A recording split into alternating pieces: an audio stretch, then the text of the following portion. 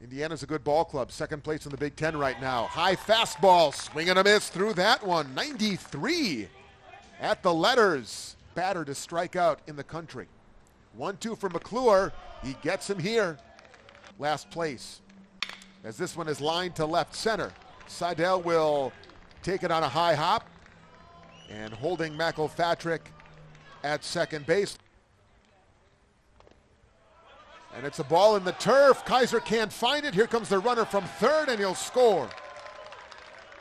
Real baseball stirrups out there. The 2-2, swing and a miss this year, a batter. And the 3-1 here is a breaking ball to center. And racing in is Arnone, and he can't make the play. There's contact between him and the right fielder, Kaplan. The ball falls. Seidel trying to stretch it to second, and he's going to be tagged out there. But the run comes across for the Panthers. Purdue-Fort Wayne does not have a non-conference game scheduled this week, as this one is laced to left center. This is going to get down for Chapman. Arnone cuts it off. Chapman digging for two, the throw off line, and Aaron has a two-out double here in the sixth.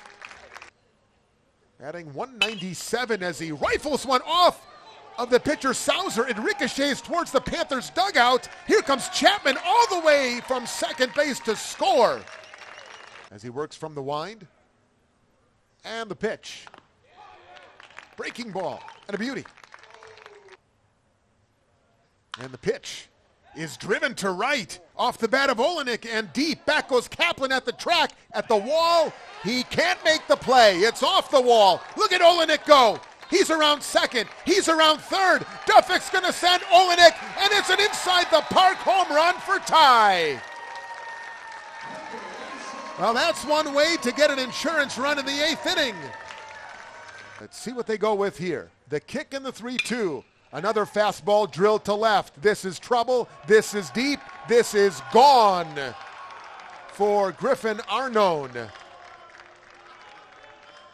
And it's a 3-2 ball game now as Arnone goes the other way. Comes set just below the belt. Throw to first, and he threw it wide of Jimenez. And down the right field line goes the baseball. Pinkston's going to turn second base. Here's the throw all the way to third. It's not in time, and the tying run now 90 feet away.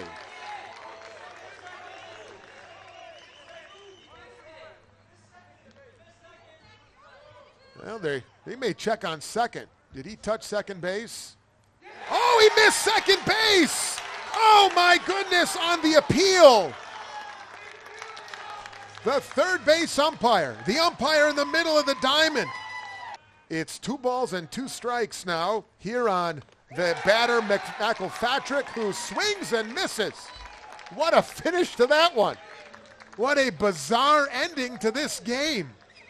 You go from the heightened stress and anxiety of the would-be tying run at third base, only to appeal that he missed second on a throwing error. He's called out for missing the bag, and then the next pitch swung on and missed by Owen McElpatrick. And the Panthers have beaten Northwestern